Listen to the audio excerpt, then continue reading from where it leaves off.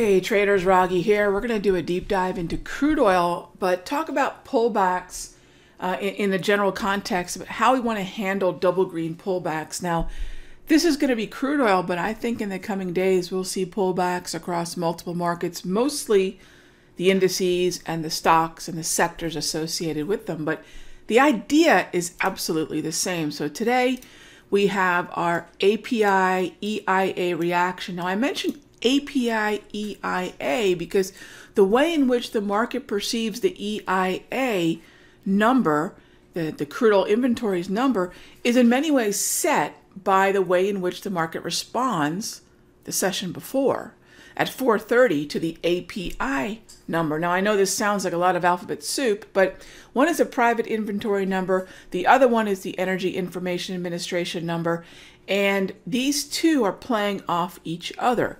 Now, the way in which we pull back today in crude in some way is going to be reflective of the buildups, but it's also going to be reflective of the weakness that we're seeing in equities. Now, much like any double green market that I would want to buy. Now, what is double green? The 8 above the 13 above the 21, and the 21 above the 34 EMA. And that means that the structure of those exponential moving averages, those EMAs, indicate that if we correct lower, whether that be a value area low, whether that be to the 34 EMA on the high, which, by the way, both are actually very nicely coordinating right at that level. So I love that level there, about $36.50. If we pull back to that level, I believe that would be a nice conservative entry long. Now, for the month of June, we have a point of control level.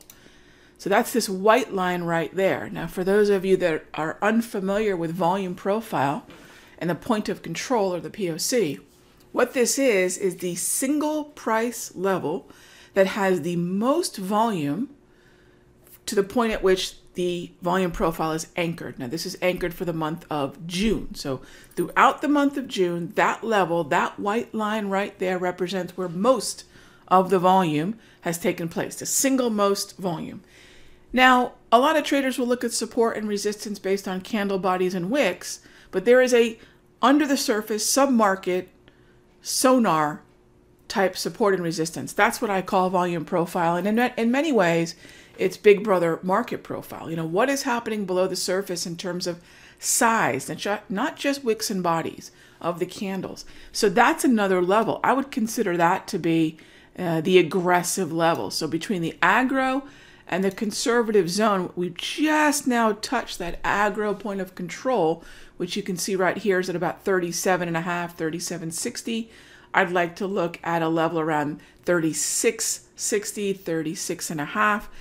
In that area, I want to position myself long via likely calls in crude, but you can also think about the QM mini contract and the CL full size, of course, but a lot of traders would rather take, say, 2 QM contracts versus 1 CL. It gives you a little bit more ability to scale in and scale out. Now, the scaling in and scaling out is pretty important in this situation because we have two distinct levels of entry. So we could enter 1 QM or 1 at the money call at the point of control, and another QM or another at the money call in the CL, by the way, at the 34 exponential moving average on the high. Okay, so these are levels that I'm watching. I do want to be a pullback buyer in crude. Now, I'm going to also mention that this pullback buy is going to be valid easily to about $33.90, to about $34,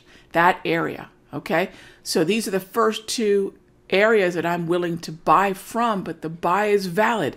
What we call the point of validity for the trade is going to be at least a 34. You know, think about point of validity in terms of terminology. This is a phrase I coined back in the early, around 2010, 2011, for me to communicate to my stubborn brain that stop losses are very, well, they're manipulable, right? We can manipulate it. We can argue with it. We can negotiate it with it. We can move it. Meaning, well, well, if a $200 stop loss is okay, what's 250? If a 1.5% stop loss is okay, what's a 2%? But if you communicate to yourself that this is the point at which the trend is no longer valid, it's a completely different conversation, at least to me, when I'm discussing moving a stop loss around, okay? The point of validity is going to be just below $34 for the trend following buy. So be careful when you manipulate these stops, when you start to argue with a level at which you've decided you don't want the trade any longer. Maybe start thinking about the validity of the trade and then have this line of demarcation called the point of validity. Less able to be manipulated. All right, gang. Hope that helps. I'm a bull in crude, and I'll see you in the next update.